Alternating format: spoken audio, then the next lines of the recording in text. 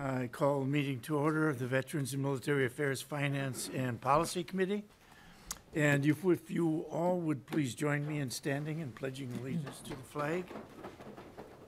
I pledge allegiance to the flag of the United States of America and to the republic for which it stands, one nation, under God, indivisible, with liberty and justice for all.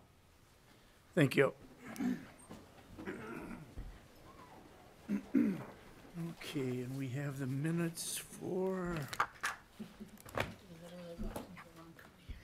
the February 13th meeting. Representative Bliss, would you like to move on? So moved, Mr. Chair. Are there any comments to the minutes, any corrections? Okay, seeing none, all in favor of moving the minutes, please say aye. Aye. Opposed? Okay, takes care of that. Representative Coulter, if you'd like to come up and present your bill, please.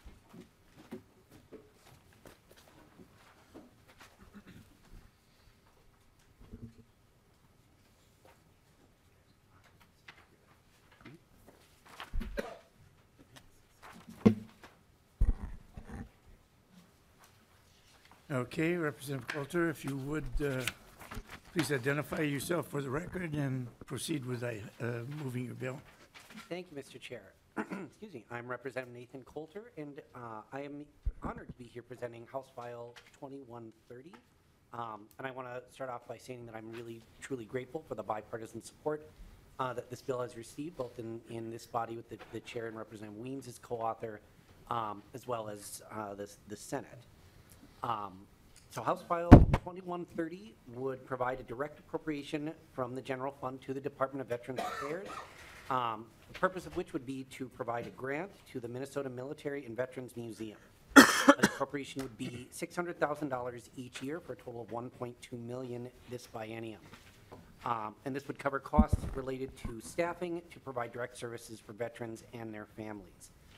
As I'm sure you all know, the Minnesota Military and Veterans Museum is located just outside of Little Falls, directly on the base at Camp Ripley. And for more than 40 years, the museum has relied on a small number of staff, funded primarily by private donations. As I'm sure many of you also know, the museum is in the process of a significant expansion and relocation. And in order to ensure that the museum can continue to serve Minnesotans, and particularly, of course, veterans and their families, they are seeking this funding. So with me today is Randall Dietrich, who is the executive director of the Minnesota Military and Veterans Museum, and he will explain further the need for this funding. Mr. Dietrich, welcome. Please identify yourself for the record and proceed with your testimony. Good afternoon. Randall Dietrich, executive director of the Minnesota Military and Veterans Museum at Camp Ripley. Chair Newton, members, I appreciate the chance to speak with you this afternoon. The museum has been a special place in the hearts of veterans and their families for decades, and they continue to seek us out for their help with photographs and uniforms, to share their stories, to find their friends, and to see themselves in the company of other world-class veterans. When you come through the front door at our museum at Camp Ripley, there's a very good chance you'll be greeted by our archivist or curator or our director at the front desk. This personal connection is something that we take very seriously, and is in many ways humbling to have veterans of all walks of life, of all ages, come through our door and ask us questions about their service, or ask us to accept a piece into our collection. It's terribly humbling. We had a veteran over Veterans Day back in November whose family had lined up a meeting. He was sadly on his way to hospice, and his last stop was to come to the museum and donate some items that belonged to him and his father who'd fought in World War II. So it's a humbling experience to be there. I argue we provide an invaluable service to the veterans community, being a place that always has our doors open for veterans and service them literally every single day of the year. We're also happy to host school groups all year long. In this case, a school group got to meet a World War II 100-year-old veteran, Fred Toppel, and also host things like the recent Norwegian exchange up at Camp Ripley. But With new opportunities come new challenges, moving from this campus that you see to a brand new campus off of Highway 371, which is still part of Camp Ripley. New challenges come with these new opportunities, which is why I'm speaking with you today. Most pressing is the handful of staff currently have moved well beyond the walls of Camp Ripley and their day-to-day support of veterans, their families, and the general public to more of a statewide effort to mobilize many in support of this much larger opportunity to inspire and educate that this building affords us. This push has necessitated an increase in hours of some museum positions and the addition of new ones. State bonding dollars are expected to cover construction of this Camp Ripley facility that you see on the screen, and the Museum Board of Directors has committed raising $10 million to complete the indoor spaces of this 40,000 square foot facility, the classrooms, the archives and collection spaces, the gallery, the theater.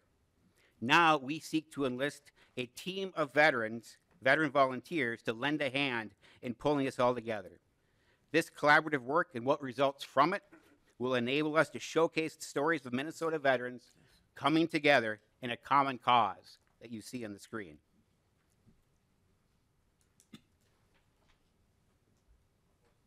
A few examples of this mobilization effort that we already have underway that we want to accelerate with your help. In this case, a new facility is going to need a platoon of mannequins, and you can buy mannequins, and you've seen them at the new Army Museum out in D.C., and you've seen them at the World War II Museum in New Orleans. This happens to be David Geister, a Marine veteran, Minneapolis resident, who's customizing these pieces for us. So again, calling on the Minnesota veteran community to come together to make this happen. David is one example of that. Another example of that is the process of restoring the Stewart tank up in Brainerd. Larry Oswald and his team there gathering stories of Minnesotans from World War II in the Philippines, the 194th Tank Battalion. Other examples of volunteers coming together to make this happen. Jerry Ryan, a Vietnam veteran, discovered a World War II glider trainer that is now currently being restored by a group actually in Hutchinson, Minnesota, of all places. Classic Arrow, Tim Miller, Jerry Ryan, Matt Hopper, Joshua Miller, John Dews, Andy Nadine, and Joe Chunka are all working on this project together. Again, veterans coming together to outfit this new facility. Other even more elaborate examples, you have copies of our Allies newsletter in your handouts. That Allies newsletter chronicles the first step that we took working with Governor Walz to acquire the sail and rudder of the USS Minneapolis St. Paul submarine.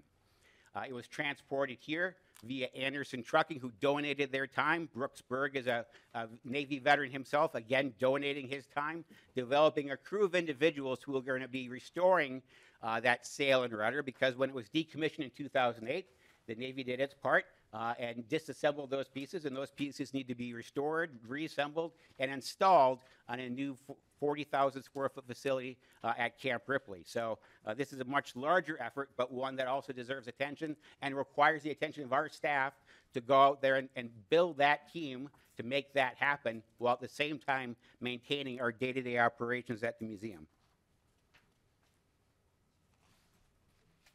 One final example, early example I would offer with you, is the ongoing work with the National Guard. In this case, the Women on Guard portrait completed by Charles Kapsner. This new painting that is about to be installed actually at the state capitol effective May 1, for your knowledge and understanding, will eventually find a home at our museum at Camp Ripley in our current space, and then in our new space to be developed, which has plans to open in 2025. So this is a crucial 24-month period where we are working hard to convert what you see as concepts of what will fill this 40,000 square foot facility, move from concepts to completion of all these very unique pieces that tell the story of Minnesota veterans, in many cases built or restored by Minnesota veterans, and that requires a statewide effort to make happen, hence my appearance with you today. House File 2130 will provide the funds needed to foster, maintain, and document the important work of these veteran teams. In doing so, the new museum will showcase veteran stories from all service branches, as well as those who rallied to help share stories dating back to the Civil War. It is an approach that is more time-intensive, but completely appropriate and important to do so. In closing, talking to Tim Miller, who has a restoration Aero Classics business, and Hutchinson, who's working on that glider for us. We asked him, why are you doing this? Why are you stepping up, taking the time, amidst everything else going on in his life, of course? And he says, projects are fun. We want to make this process of developing this museum fun and involved for the 300,000 veterans in the state of Minnesota. Projects are fun. You rally around them, you come together, you develop something. And he goes on further to say, I'll bring my grandkid to the museum and see that glider up there? We helped restore that. And he says, we're happy to do this. We're enthused to be doing this because it's really an honor to work on something other veterans will see and look at. Somebody's father is going to be there, and they're going to say to their kid, your grandpa flew in one of those during the war. So I appreciate the chance to speak with you today, and I ask for your support of House File 2130. Thank you, Mr. Dietrich. Is there anyone else in the audience who would like to testify? Are there any questions from, yes, Representative Olson? Thank you, Mr. Chair. To the author of the bill, I'm sure you've been to this museum. I was there. It's a beautiful, wonderful place. Definitely small, needs to be increased in size. But based off of your experience there, would you determine that we should petition the chair of this committee to take a field trip utilizing the committee funds? I heard the last time they were up there, they got to ride in a Chinook on their way up there. So to the testifier and to the author.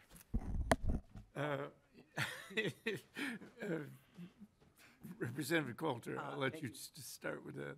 Thank you, Mr. Chair. I have not actually been to the museum. I have been to the Little Falls area a few years ago, but personally, I've never been there. But I mean, you hooked me with the promise of the Chinook, so I'm not going to make a motion, but I certainly would support one. So. Mr. Dietrich. Yes, thank you, Chairman Newton.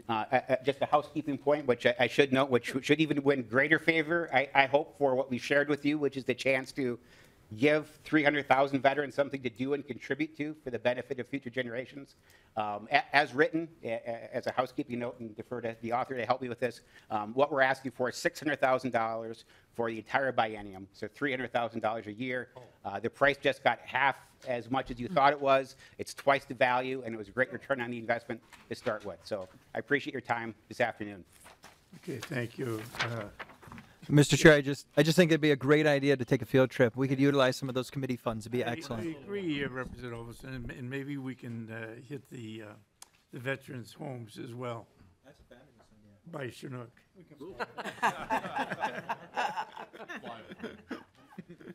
Representative Waynes? Thank you, Mr. Chair, and thanks, Representative Coulter and Mr. Dietrich. I love seeing the pictures of the tanks and the Bastards tank being emplaced. I have not seen that, so I'm looking forward to our field trip up there. Can you just give us, by way of numbers, what with the small? I recall the small little museum, and I was back when I was in uniform, donated, became a lifetime member, and really appreciated the mentorship and the growth of the whole project. Mm-hmm. If you could give me an idea, how many per year visit that are not, maybe not military, maybe family members? Mr. Dietrich. Yes, Chair Newton, Member Waynes, thank you. Right now we entertain about 12,000 people a year within the walls of Camp Ripley, and that's been going on for more than 40 years. And so the chance to be outside along Highway 371, that heavily trafficked corridor between here and the Brainerd Lakes area, again with the support of Camp Ripley to make all that happen. We'll see attendance skyrocket. You can see the submarine there when Brooksburg and the Navy team is done with restoration. That's what our concept is, that people be able to see from the highway. So we're really encouraged to have the chance to show this, and for so many people to see it along the highway. That's a very prominent space, of course, and it's always been a bit of an obstacle for us being inside the wall of Camp Ripley. general public not knowing that they are indeed welcome to come in and see this public museum. We are open year-round. In this case, moving out here will be a game changer. It's a chance for the state of Minnesota, I would suggest, to really rally around this one-time opportunity to build a building from the ground up dedicated solely to Minnesota veterans. Good, thank you. And Mr. Chair, Representative Weems. and Mr. Dietrich, thank you so much for that, because that was my next question. What do you think it's going to be? And of course, you don't know, but there's an estimate. But you've made the access more accessible for the general public, and I think that's a great move. I love seeing the inter-service camaraderie with this. But remember, it's go Army, beat Navy. That's all I've got to say. And give my regards to Captain Brooksburg. Thank you, Mr. Chair. Any other questions, comments? Seeing none, Representative Coulter renews his motion that House File 2130 be laid over for consideration on the later. Thank you. And now I'm going to turn the meeting over to Vice Chair Elkins? Vice Chair Elkins, yeah. And I'm just wondering if I should go up there with all this stuff or, yeah. Anyhow, you got the gavel. I'll go up. Yep. Yes. So our next bill today is House File 1937. This is the budget, the governor's budget bill for the Department of Military Affairs and Department of Veterans Affairs. So Chair Newman will be presenting the bill.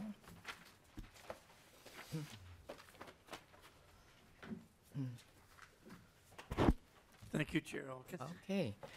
Chair Newton, would you like to move your bill in front of the committee? Yes, I'd like to move House File 1937, Mr. Chair. Okay, and please just present your bill.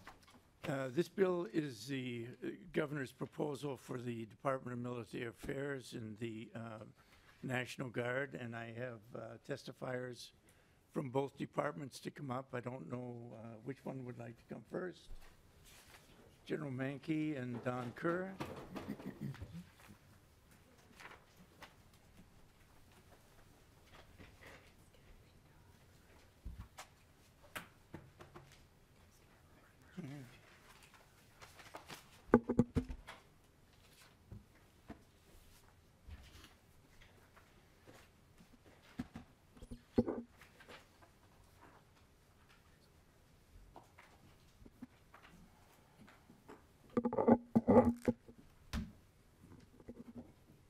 Mr. Chair and committee members, my name is Major General Sean Mankey. I'm the Adjutant General of the Minnesota National Guard and the Commissioner of the Director of Military Affairs for Minnesota.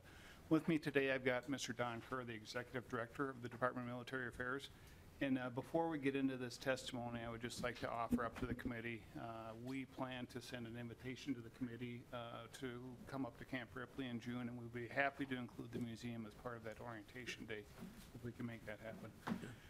Without further ado, I'd like to turn over to Mr. Kerr, who will walk through the specifics of the budget that we're talking about today for the Department of Military Affairs and the Minnesota National Guard.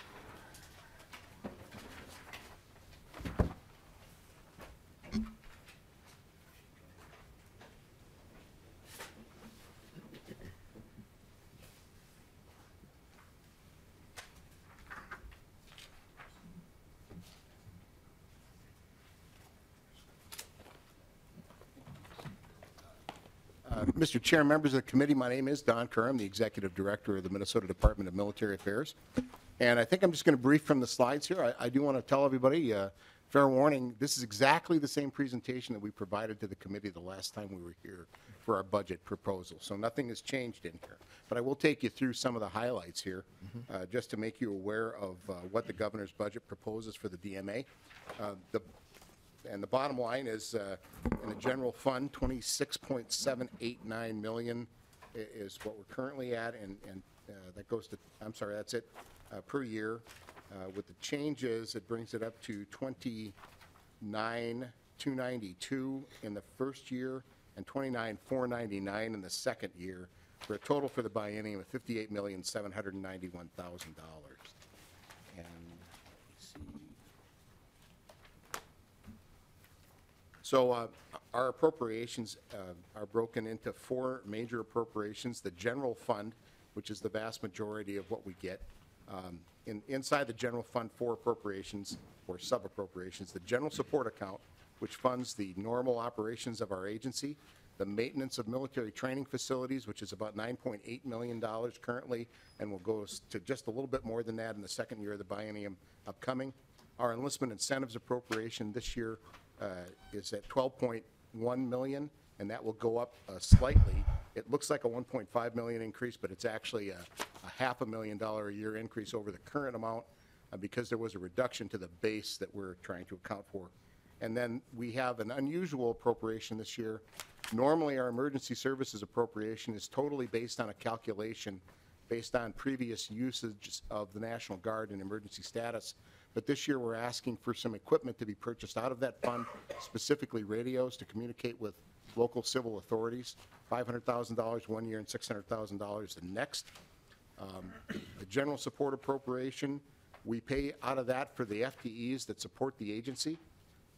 Some of our the payroll costs, our deployment reintegration activities, our veteran service building rent, because we do pay rent to the Department of Administration for our offices in the Capitol Complex, phone services, and those types of things that come out of that general fund. The maintenance appropriation, which is $9.8 million in 23, increasing slightly for 24 and 25. That's what we use to match federal funding to pay the electrical bills, the gas bills, and for maintenance on our facilities in greater Minnesota for routine maintenance activities. So some janitorial. We also pay some weird stuff like there are airport joint use agreements that we have with Rochester to allow the 133rd Airlift Wing to fly touch and goes out of there. We pay them out of this account so that they can get more landings per flight hour rather than flying to Volk Field. And then we also pay the bond for the Minnesota State Armory Building Commission out of this appropriation. So the enlistment incentives appropriation currently 12.1, asking for that to go up a little bit next year. That pays mostly for state tuition reimbursement program, which is a great benefit that we appreciate the legislature providing to the National Guard, gives us a huge competitive advantage. We also pay retention bonuses from that account and also some other special bonuses like a medic bonus that we pay to encourage our medics to maintain their qualifications that improves the readiness of the Minnesota National Guard. The emergency services appropriation, as I mentioned, is typically a calculation, but this particular year, we're asking for some money to replace some outdated radios, and those are in there. The change items inside the general support account, the most significant one is the Holistic Health and Fitness Program appropriation. And Holistic Health and Fitness is an Army program to broaden the scope of physical fitness to include wellness, mental wellness, spiritual wellness, in addition to physical wellness and physical performance. And we think this is a very important program because it'll be really significant in maintaining our soldiers' ability to continue to serve when they undergo injuries in the future. And that's what our real focus is trying to find ways that we can keep soldiers eligible to serve by using physical therapy, a registered dietitian, and some other specialists to work those programs to keep soldiers in boots. This is an Army program, by the way, so very specifically that. Additionally, we're asking for increased funding to add a cyber coordination cell, a handful of people to help us do the integration of federal cyber initiatives with state and private cyber initiatives. It's a very complex area with regard to authorities and limitations, and having a dedicated force to do that we think is critical to being able to protect our networks and also to support the defense of other networks, both private and public, in Minnesota. There's a little bit of an appropriation to maintain our current levels of service. That would be an inflationary increase as recommended by Minnesota Management and Budget, and some additional funding into the enlistment incentives appropriation, as I mentioned. And I guess with that, Mr. Chair, I would stop and see if there are any questions by the members. Representative Olson. Thank you, Mr. Chair. I think this is for General Menke. With regard to the state enlistment and retention bonuses, I'm one of the last individuals who is still grandfathered into the pension program, and we got this new program. Those soldiers are now getting to the point where their original enlistment time is running out. Are we seeing them falling off at a rate that is more or less than. I see some reasons why we're increasing it has to do with increased tuition costs, which is obvious, and then unanticipated increases in service member participation. Can you explain some about how we're doing? Yeah, so, retention is critical to the success of the force as well as recruiting. We've had some hiccups in our recruiting over the last 2 years with the pandemic and other factors, and I think we're getting that back on track now. Specifically in the retention, I would say that, Minnesota is one of, if not the only state that offers a state re-enlistment bonus. So if you re-enlist in the Minnesota National Guard for 6 years, you're eligible for a $15,000 bonus, which we're seeing is increasing our retention rate, which is key to the force and keeping a healthy force. Obviously, our people are our most important asset, and if we don't have the people, we can't do our federal mission, our state mission, and our community mission. So we're grateful that the legislature was passed last year to allow us to offer this bonus, and I think that's where the uptake is a little bit in the funding, but we're seeing, I don't have the numbers off the top of my head, but we can get the numbers back to you as far as the number of members who elected that bonus over the last fiscal year or calendar year ending in 2022. Thank you, Mr. Chair, and thank you, sir. I think that we need to keep an eye on this because, the thing keeping me in the military is the idea that 10 more years from now I'll have a pension. I think that we need to make sure that as we're looking at other soldiers who won't necessarily have, it's not a 20-year thing. It's gradual. I could retire tomorrow and cash in something on it. So I appreciate the cognizant focus on ensuring that there are reasons why soldiers need to stay in, because there's a lot of money that we invest in our soldiers. Just sending them to basic training and paying them for that training is expensive. But then you get a 15, 16-year veteran and go and tally up how much money the government has invested in that one human being, and it is substantial. And so everything we can do to keep those soldiers doing the job that we've trained them to do absolutely needs to happen. So thank you, sir. Representative Weems. Thank you, Mr. Chair. And it's for the testifier team. And I just want to dig in a little bit on the Minnesota Cyber Coordination Cell.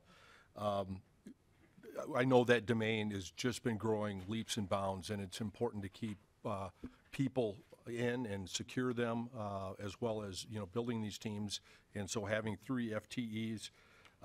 Could you describe whether is this strictly a Minnesota team in the sense it's not not exportable or it's not receiving federal money? This is actually Minnesota appropriations for this team to work with domestic issues here and supporting businesses. Over.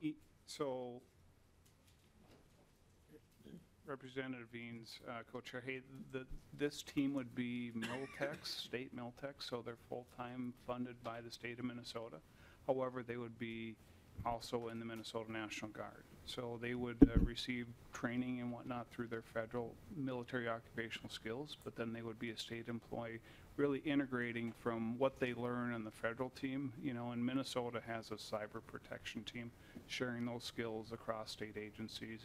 And a lot of times the conduit of, as far as what's going on at the federal level within DOD, what can be shared with the state and what can be shared with private partners through that means as well. Because right now we do that, but we're probably not as effective as we could be because they're doing everything else. As you can't hardly sleep a night without your phone asking you for an update the next morning when you wake up, and we're doing that with our network all the time. So this would be some additional resources strictly to focus more so on the cyber aspect of it and sharing that information from the federal partners down and then likewise up.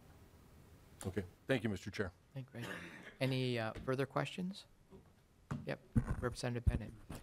Thank you, Mr. Chair. And I guess I do have a question also on the cyber coordination part, funding and so on. So does this include, I know it includes staff or so on, but does it include, how do I explain this, like the hardening of electrical components and so on for like a electromagnetic pulse type situation? Does that have anything to do with this or technology components? Mr. Chair, Representative, no, that wouldn't. This is strictly, this has nothing to do with hardware.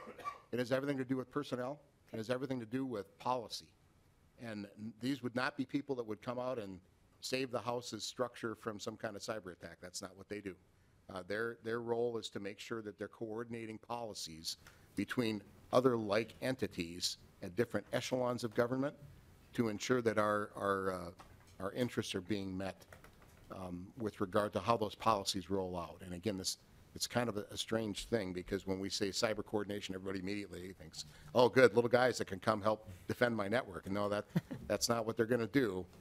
They really need to have a more broad effect of making sure that people in various agencies understand what's coming out. And we have been doing some of this work utilizing our federal workforce. But one of our challenges is now the wars are over and the federal government is cutting funding. And one of the first places that operators cut funding is from things they don't understand very well.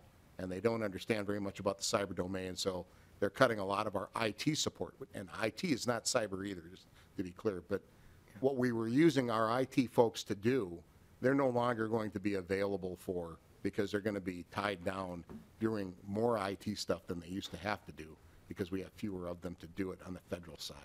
We also think that adding the state component to this really ensures that the state's interests are being looked after. It means a lot when a military member knows they're working for the state today and not for the feds, that they will definitely do a better job defending the state's interests where there could be conflict between the state and federal government with regard to what's the best thing to do.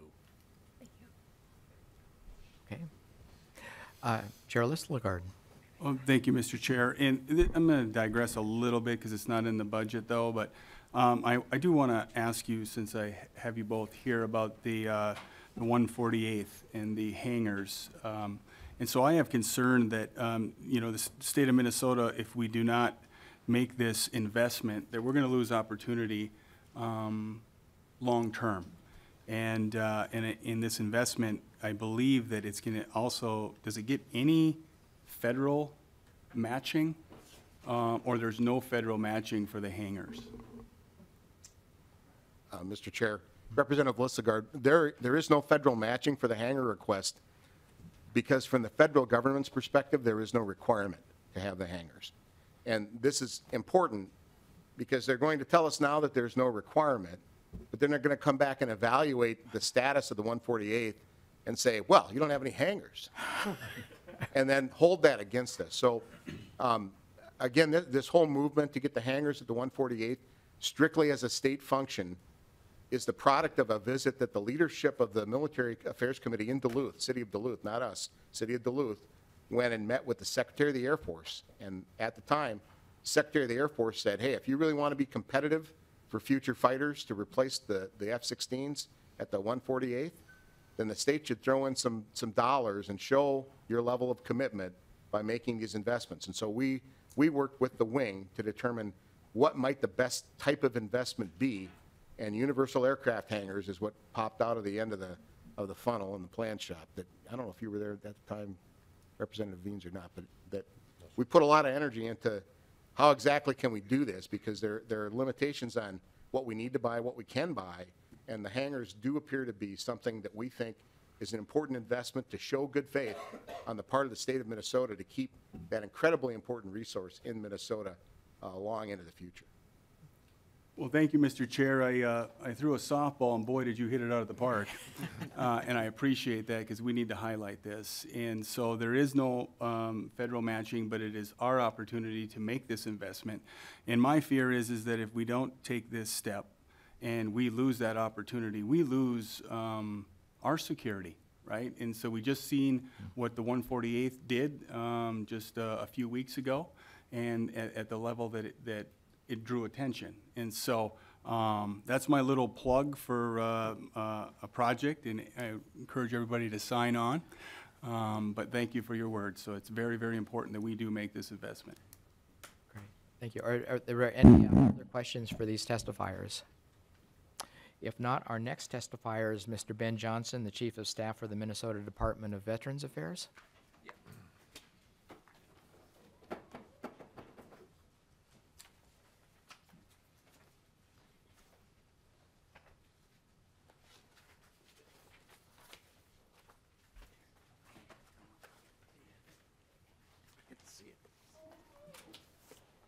Thank you, Mr. Johnson. If you can introduce yourself and your colleague for the record. Thank you, Chair, members. My name is Ben Johnson. I'm the Legislative Director for the Minnesota Department of Veterans Affairs. David Belfi has been, we've pulled him out of education and employment from the agency, and he is now the permanent Senior Admin Officer, Chief of Staff for the agency. So I'm back to just working exclusively legislative activities. With me this afternoon is Andrew Jarvis. He's our Director for Veterans Programs and Memorial Affairs. There's a number of items in our budget that are specific to veterans homelessness and our cemetery operations, so I wanted to bring the subject matter expert with me today. And I would be remiss if I didn't say greetings from Commissioner Herkey. He is home ill, recovering. He really wanted to be here today. Hello, Commissioner. I'm sure you're watching from home. But I'm an adequate substitute, I hope. Thank you for the opportunity. Members, Chair, I will follow suit. I will not do a presentation from a laptop. Ours has not changed either. So the printouts, I'll save a few trees, and the printouts from the last go-round will still be accurate. I did want to start real quickly with just a review of what's included.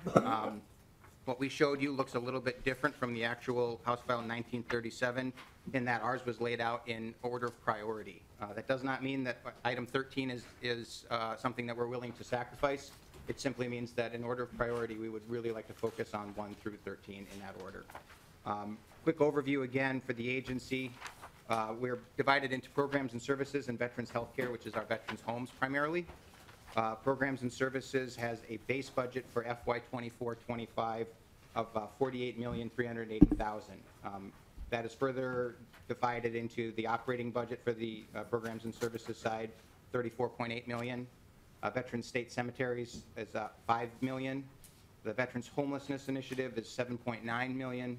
And our grants, these are pass-through grants to nonprofits at $550,000. That is the existing base budget for the programs and services side of the house.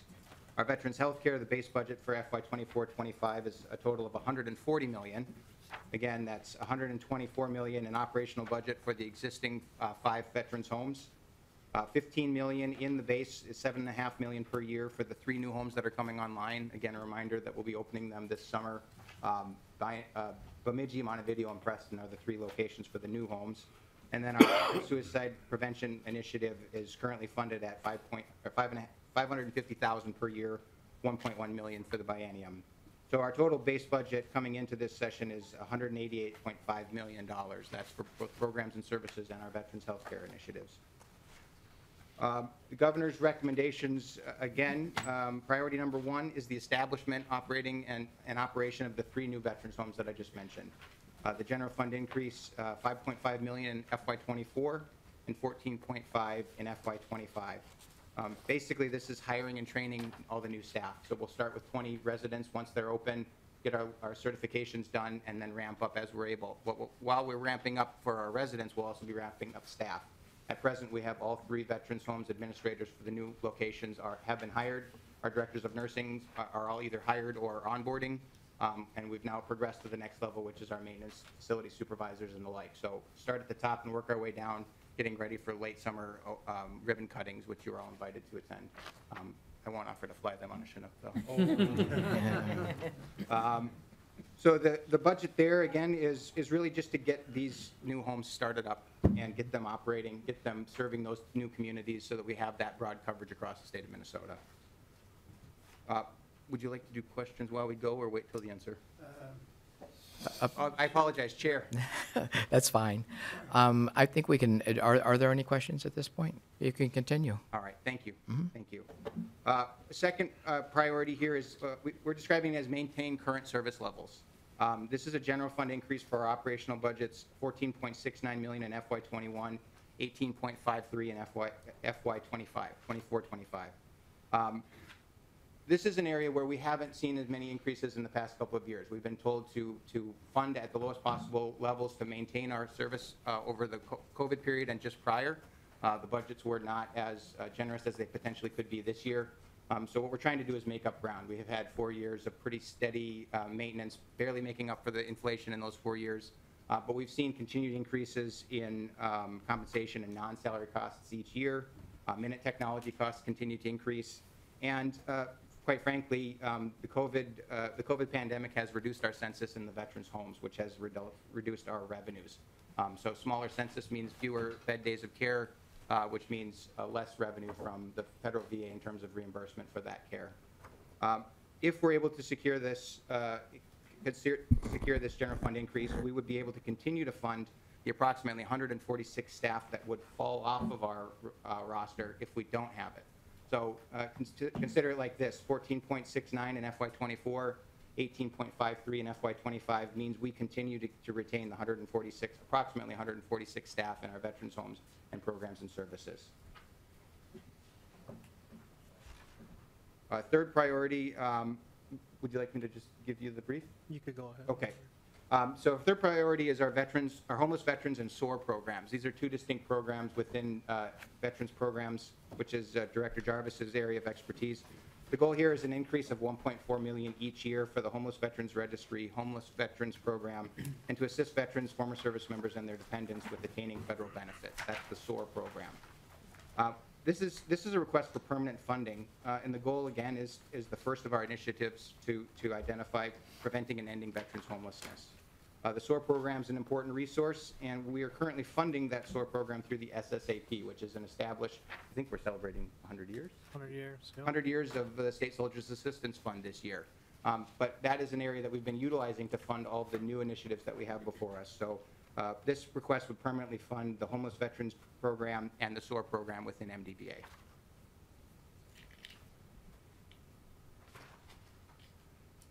Another area that Director Jarvis oversees is our Memorial Affairs team. Our fourth priority for the agency, the governor's recommending an increase of $1.78 million in FY24 and $1.78 in FY25 for the veterans cemeteries. I think it's important to point out, and this is in the packets as well, operational costs are 57% higher than our appropriation. So we're currently operating, I wouldn't say shoestring budget, but we're certainly operating in the margins, as it were. And this request would bring base funding up to the required levels to support salary and operational costs. And I think critical here is an area, the cemetery maintenance development accounts, which is where we are funding a lot of our operational costs right now. We would be able to then revert to using those to other ongoing costs. The cemetery maintenance development account is a critical area for materials, site operations, facilities and equipment, areas that are currently underfunded because we're utilizing that fund to take care of our operations. I also want to point out again, we've got a specific request that's been funded. We are opening a brand new cemetery in Redwood County this fall. We will be doing a dedication ceremony, another commitment to invite all of you, another we could maybe find a bus this that one, I think. Yeah. That would be nice. All right. Again, but we're excited about that. So three new veterans homes and a cemetery coming online this year. There's a lot of additional need for operations there, but we're really excited. If you look at a map of where MDVA is in the state, we are kind of everywhere, and that's important because the 300,000 veterans that Mr. Dietrich was referencing earlier, they do live across the entire state of Minnesota, and so it's important that we have resources available all over. Our fifth priority is support for the Minnesota Assistance Council for Veterans, the supportive housing grant funding. This is a general fund increase of 7.9 in FY24, but then only 750,000 in FY25 and thereafter. This helps create permanent supportive housing units for homeless veterans. These are additional units that we have identified as a specific need. Identifying and developing permanent supportive housing units is the best way we have found to secure housing for our high barrier veterans, those with the biggest challenges associated with finding housing. So this is again $7.9 million in FY24, but that's an area where once we've secured that permanent supportive housing, we are then in a position to really bring an end to veterans homelessness in Hennepin and Ramsey counties, which are our two counties with the biggest challenges at this time.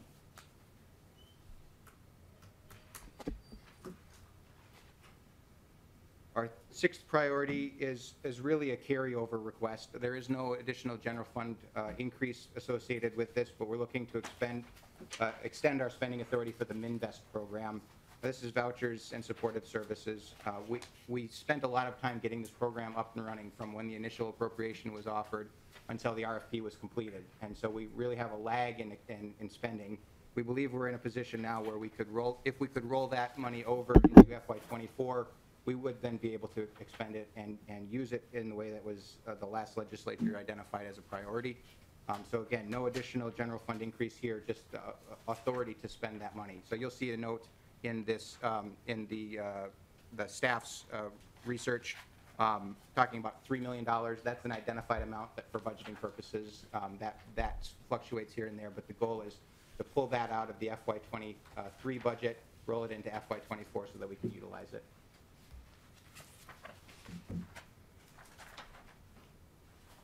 Priority 7 is direct veterans assistance.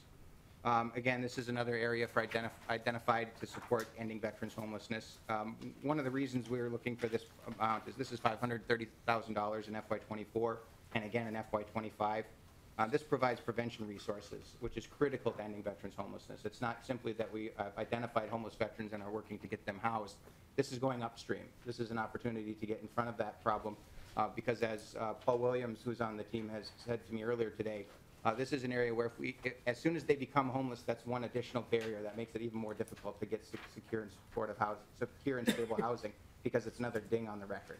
If we can keep them out of that, if we can find an opportunity to prevent them from homelessness, that's improves the long-term outcomes for those facing potential homelessness. Again, this is pursuing Minnesota's goal of being the 4th state to declare an end to veterans homelessness. A new area that the agency is seeking support for is called the Veterans Community Health Program.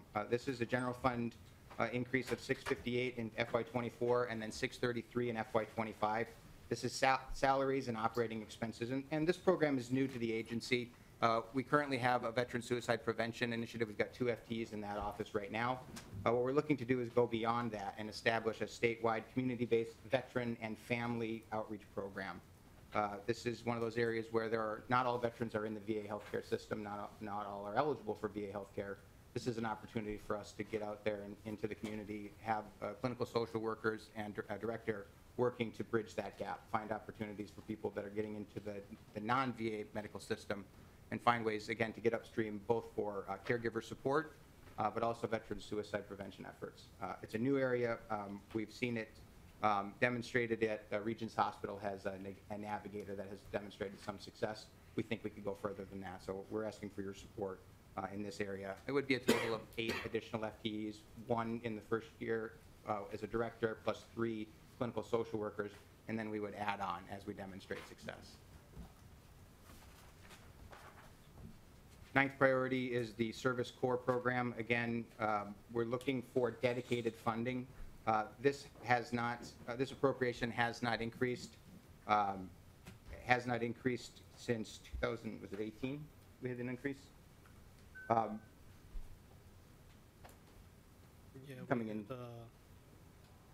fiscal year 20. Into fiscal year 20. So in FY19, we requested and secured an increase to the core program. Again, core is case outreach and management.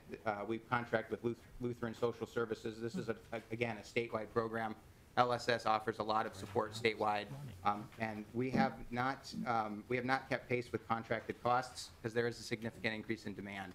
Any specific questions on this one? I would say this is an area that adds a lot of value to veterans throughout the state. It's not just through LSS in the metro area. You've heard sometimes there are concerns about, are we just serving veterans in the Twin Cities metro area, 7 County. LSS has resources all across the state, and it's a really good way to add value. And this is, again, an RFP working with Lutheran Social Services, and they have a demonstrated history of success. So we're seeking an increase there as well. Yeah, Mr. Johnson, I met with Lutheran Social Services in my office this morning, and they discussed this program. Exceptional. I'm glad to hear that. Thank you, sir. 10th priority here is LinkVet. For those of you who are not aware, LinkVet is a call center operation. We had in the past worked with Minnesota State Colleges, M-State, right? M-State, and it's a call center that really does answer the phone 7 days a week. And it's a clearinghouse of information. They have a really good list of resources. I got the chance to go up to Bemidji, was that Bemidji? We did the walkthrough of the FAQs? Detroit Lakes, I apologize. I get out of my comfort zone north of St. Cloud. I'm used to southern Minnesota. I apologize. we did an FAQ walkthrough with the staff and made sure that everything was up to date, that the links worked, and that there was an opportunity where someone calls LinkVet or accesses it online, they have a resource for them to say, hey, where do I find this kind of support? Where do I get a hold of a homelessness prevention program coordinator? How do I talk to someone about suicide? How do I talk to a family member about suicide? So LinkVet is an essential component to our outreach program. The challenge is here that we have I think a $280,000 per year budget. There's a significant gap in what we have and what we utilize. So the increase here is that we also don't have staff. We also are not funding staff for this out of our agency budget, out of the SOT appropriation.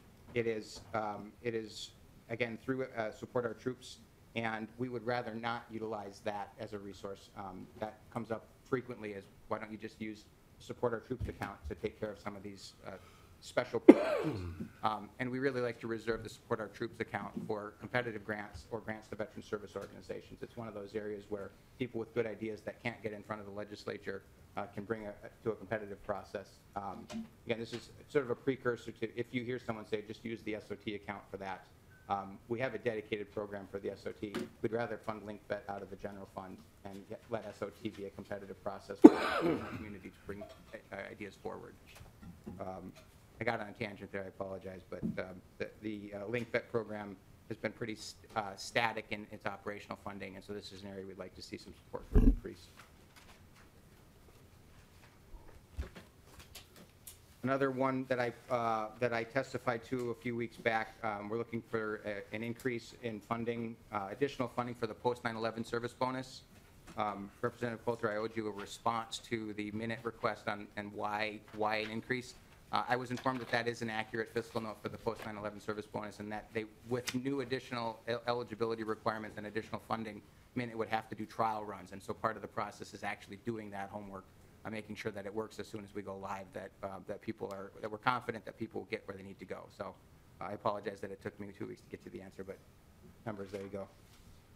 So the increase here is also to cover all Minnesota veterans who served post 9/11, not just those who started their service here, and also to add inherent resolve. Again, this is something that I testified on a couple of times now, making sure that those who receive the inherent resolve campaign medal are also covered.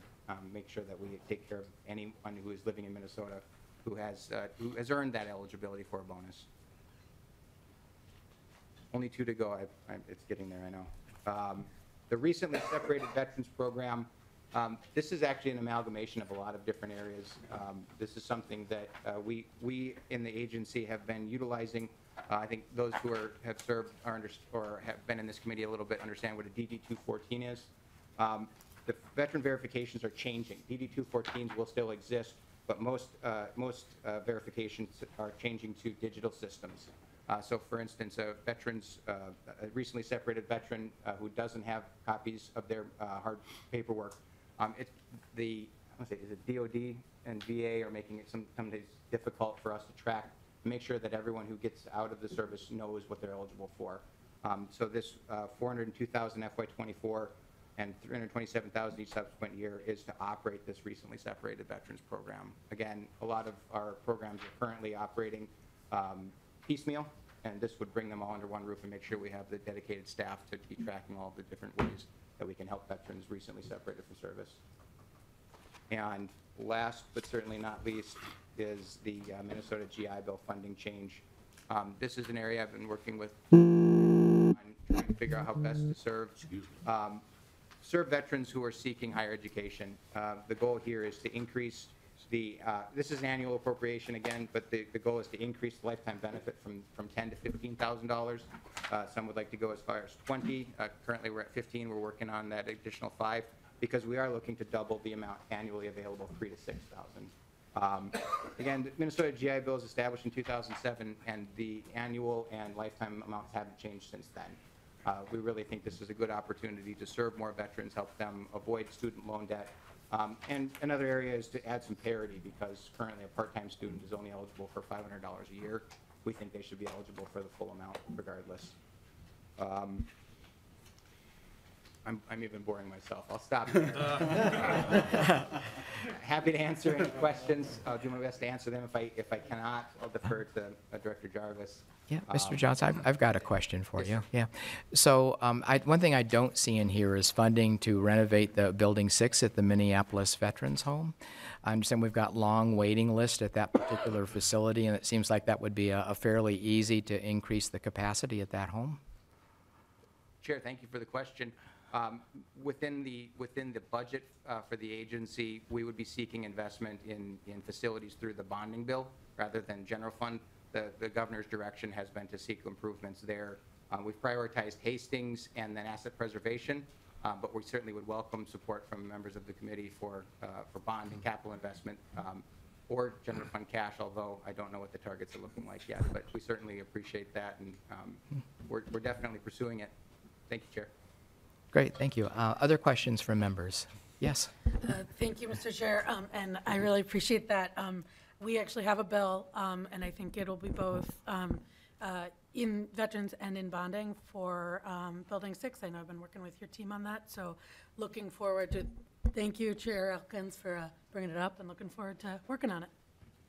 Mr. Chair, if I may, Building 6, for all the people on the committee, was formerly the home that we used for our veterans, and when we built the new facility, they were moved out of Building 6 into the new home. And one of the unfortunate things is in the metropolitan area, we have a 36-month waiting list for veterans and spouses to get into, and this is a critical care home. So if you can imagine having a relative or someone that needs critical care in a nursing facility and they're on a 36-month waiting list, they're dying before they get in. So this is really important, and Representative Greenman is carrying two bills. One will be direct funding, and the other will be for bonding up to $51 million, I think, to do the full job. But we really have to take care of the veterans in these homes. The other homes are working well. Waiting list runs maybe 2 months, 3 months at most, generally speaking. Mr. You're the Johnson? experts. Chair, no, the wait times vary. Yes, 2 to 3 months, I think, in greater Minnesota. We're not at 36 months at Minneapolis. It's closer to 18. But we've got the active and inactive list for veterans and spouses. We've had a challenge in with staffing as a result of COVID, and we've also had some challenges then with the waiting list being elongated because of that. So fewer staff means fewer opportunities for intake. We do have goals in place and are working each month to add more than we lose. And one quick correction for the record, that the total cost of the Minneapolis project is upwards of 50. The state's 35% that we're looking for is 18+ million. So we're still interested in getting federal support for funding for any of the construction projects. And I think we have an updated number for Representative Greenman. Representative Greenman, did you have a follow-up question? You got it. Okay, we're good. Any other questions? Okay, is there anyone else who would like to testify on this bill? Oh, Representative Weems? Thank you, Mr. Chair. And Mr. Johnson, thank you for this. And I know priorities are always difficult to do. You have to have some evaluative criteria. And you've chosen homelessness over suicide prevention. And I know in the mental health side, early intervention is probably the key marker for helping people out. So I think in some ways, you know, you're dealing with the devil on the details here. And it looks, with all the variety of programs that you're requesting extra funding for, and I think by your own statement, you want to get to what I think Commissioner Herkey said as either net zero or your desired end state of stopping veteran homelessness in Minnesota. And if you could tell us again what that desired end state is, or what is net zero for veteran homeless, what does that look like in Minnesota? Chair, if I may, I would like to defer to the director. This is definitely up his alley. Thank you for the question. Mr. Chair, Representative Weems. So the term we use is functional zero. Obviously, we're seeking a federal declaration from the U.S. Interagency Council on Homelessness, and when the various metrics show that we've attained functional zero, that's when we get a successful declaration. And functional zero doesn't mean that we won't have homeless individuals, homeless veterans in our various continuums of care, but it means that those who become homeless, their experience with homelessness will be rare, brief, and non-reoccurring. So it means that we have the systems and programs in place to rapidly rehouse an individual, to support their episode of homelessness, get them into permanent housing, and to support them for as long as they may need to maintain that permanent housing. And some individuals require years of support, while others maybe only need 6 months of support and maybe finding a new job that gives them a higher income where they can sustain. And then once that support has been achieved, they don't need additional supportive services. So functional zero is where our systems in place have achieved that. And we've made a lot of improvements over the years in those systems. And the package and requests that we have here is really to help those hardest to house, those with the most extreme barriers. And Mr. Chair, is there a number associated? How do you know that you've achieved functional zero? Mr. Chair, or Representative Weens, yes, so there's, I think about 7 different U.S. Interagency Council measures. Some of them are the number of chronic homeless individuals, the number of individuals in temporary housing, transitional housing versus permanent housing, the number of days it takes to house an individual. Those are just some of the measures, but those are all criteria that we look at. So our Homeless Veterans Registry measures all of those items for the individuals. And then when we're looking at a COC, in this case, the only 2 COCs left are Hennepin and Ramsey, we're constantly evaluating the metrics in those communities. And then when we believe we're getting close, we'll do deep dives where our team goes in with the COC teams and looks at all of their information. The qualitative stuff is really easy to assess because, you know, we have it on a SharePoint list and you can easily run numbers. But where the time comes in is the quantitative or the qualitative piece. The quantitative piece is easy. So when we're really looking at the systems and verbalizing how the various housing shelters, transitional housing, permanent housing programs are set up and how they can support someone so that it is rare, brief, and non-reoccurring. And that takes a little bit of time. I think the V-Show program, which was partially funded last session, has been the biggest success in getting us to advance permanent housing for veterans because of just how the housing market and rental market is these days. Mr. Chair, if I can make just one final closing comment, thank you. And I hope the best for this full court press on veterans homelessness. I would like to sit down maybe with yourself or the commissioner and dive in. Not that I want to really get into the numbers, but I think this is going to be a good news story for us. I think sometimes with good news stories, people want to come to Minnesota because and they're maybe not from Minnesota because of how we treat people and how we get things right. And I think it will have an impact on the suicide ideations and those kind of things. So I think it's maybe a double whammy kind of thing where you can do it, and being set up to be able to tell that story and to execute it. I look forward to hearing back from you later. Thank you. Great. Any further questions? Are there any further testifiers for the bill?